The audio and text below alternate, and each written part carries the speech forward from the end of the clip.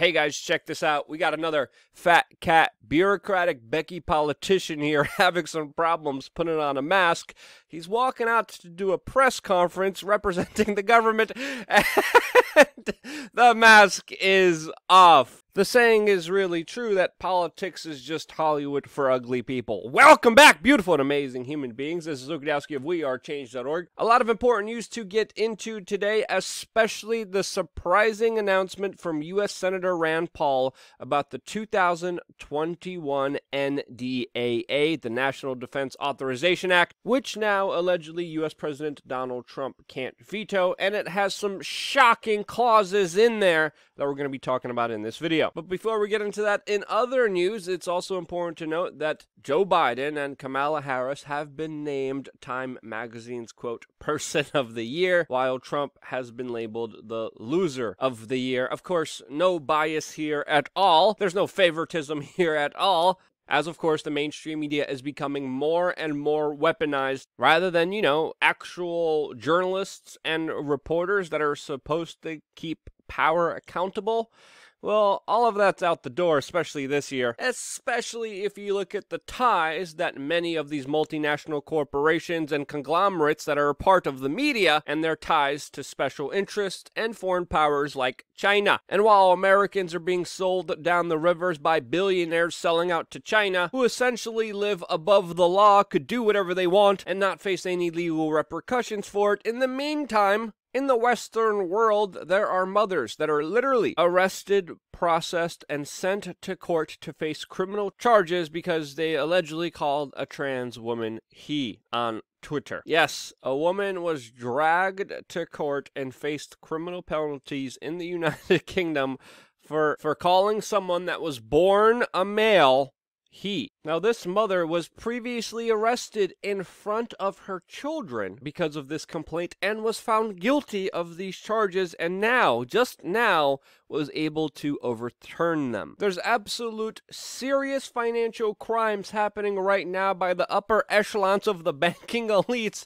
and we're going after mothers for making some comments online? Are you freaking kidding me? Just shows you how inept and corrupt our society is. And in related news, we have some interesting developments surrounding the concholeal sickness jab, which, as you know, we covered here, in some instances has led to facial paralysis and anaphylactic shock. And now we're learning in Australia a false positive for HIV. Yes, in Australia, they are canceling the entire development of their concholeal sickness jab after several patients had, quote, false positive tests for HIV. More major troubling news for the jab, that it's looking like it's becoming more problematic, as we've been telling you on this independent media channel that it would be. But with all of these problems, Donald Trump is still putting pressure on the FDA, recently lambasting them and attacking them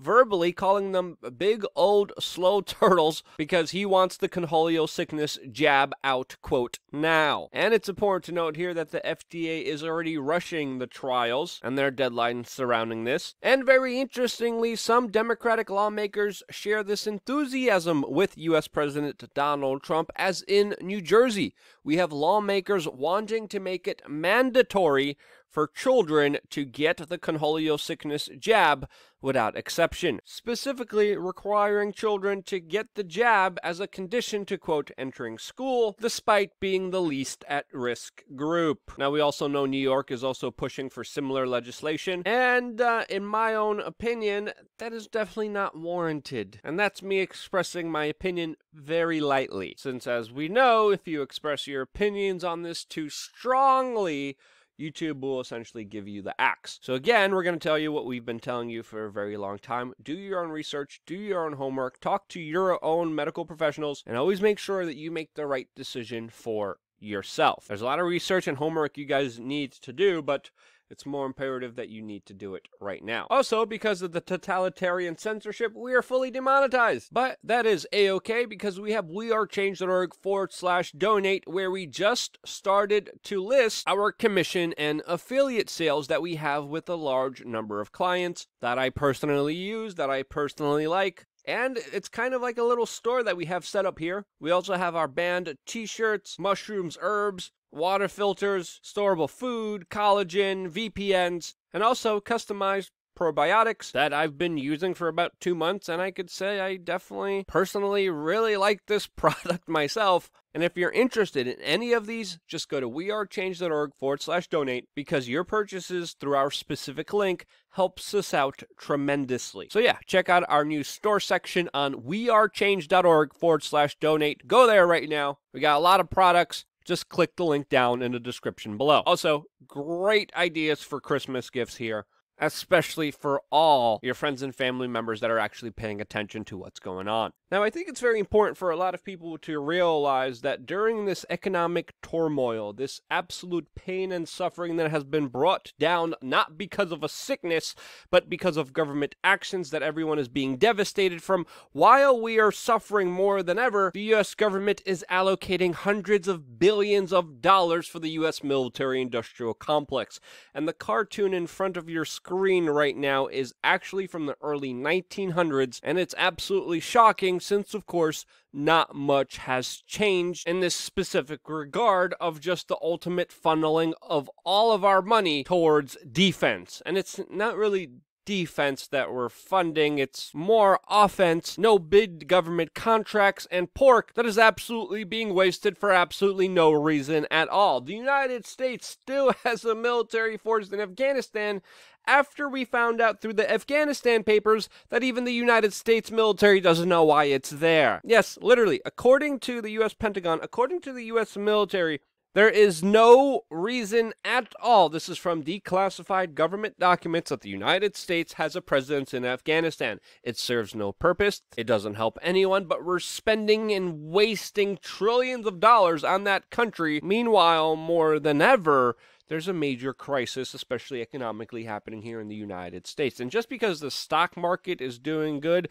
doesn't mean that financially, economically, we're doing good at all. Almost 23% of all U.S. dollars were printed this year. More is going to be printed, and the majority of that money is going to the military-industrial complex. All of this is going through the National Defense Bill called the NDAA, called the National Defense Authorization Act, which funds this huge, bureaucratic, socialistic beast, and it was passed with more than 2/3 of a majority in the U.S. House of Representatives in the Congress, which means Donald Trump won't be able to veto it, which he has been threatening to do. Donald Trump recently came out and said if Section 230, that protects websites from liability, is not repealed, he will veto the NDA. And now it looks like he won't be able to do so with this 2/3 majority, of course, voting for this military giant without most likely even reading it. Again, we're talking about $740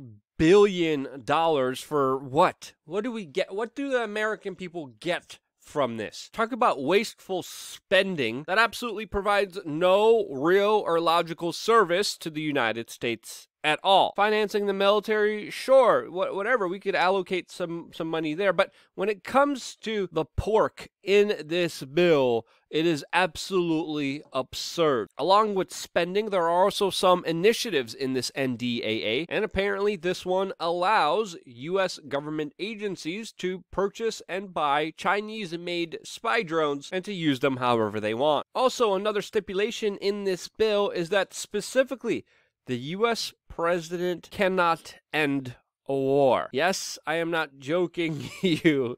This NDAA prevents the United States president from stopping a war and ongoing conflict. It's not a joke here, and only U.S. Senator Rand Paul is one of the few politicians actually railing against this, which he is rightfully doing so. As Rand Paul went off on the Senate floor saying that, quote, these neocons put forth a belief that the commander-in-chief has virtually unlimited power to initiate war, but they are just fine with preventing the commander-in-chief from ending a war. And when you look at this specific provision, they want congressional approval to end a war, and as Rand Paul says, they don't do that when they want him to start a war, which is absolutely hypocritical and disgusting. Now, why are politicians proposing this outright bastardized version of a law?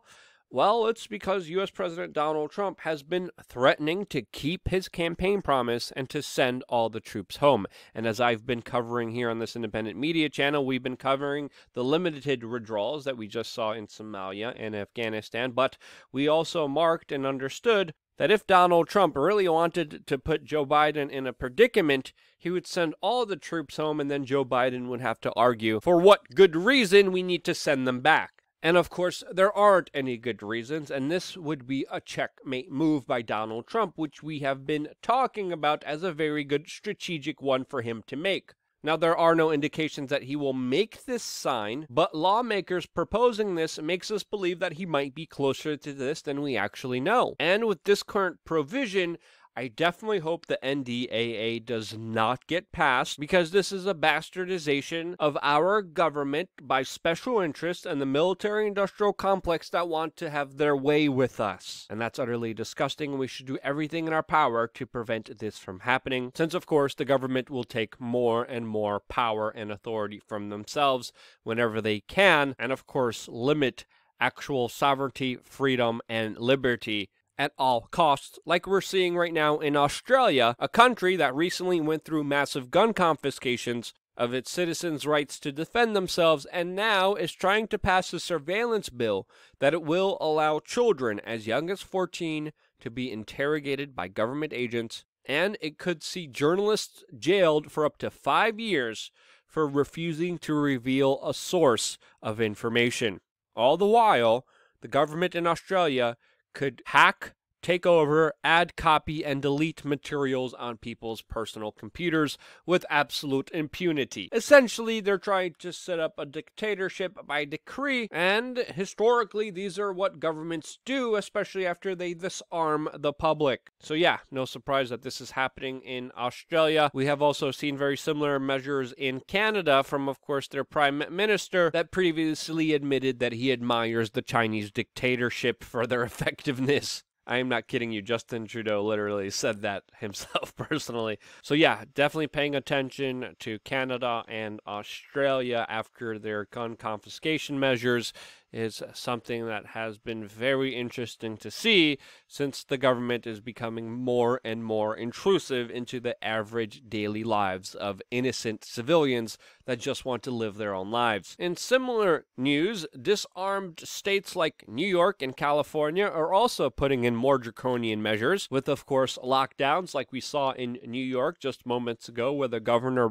banned indoor dining completely, and in California, where even outdoor dining was recently overturned because a court of law saw absolutely no evidence at all that it did anything to help or prevent the sickness from going around. All the while, the governor of California and his companies are enriching themselves with relief money, as everyone is left devastated and in utter pain and misery from their actions and moves that is destroying people's ability to be able to support themselves and put food on their table. In New York, the situation is so dire that the governor is literally planning on turning many of the offices and storefronts in New York City into, quote, residential apartments. And again, we have to understand here, many people live in New York City because of their jobs. Once the jobs leave, what makes you think that they're going to want to live there? A lot of people left, including myself, and I am never, ever coming back to that hellhole. So yeah, one of the reasons why I was able to do that and have a little bit of freedom, the ability to actually go out on my own, was because of your support, your donations, your contributions, you guys checking out our affiliates. And if it wasn't for you supporting us, sharing this video, getting it out there, being a part of a larger community that is not afraid to have real and serious conversations, I wouldn't be here. And this is why I love you guys. Stay tuned for more here on wearechange.org.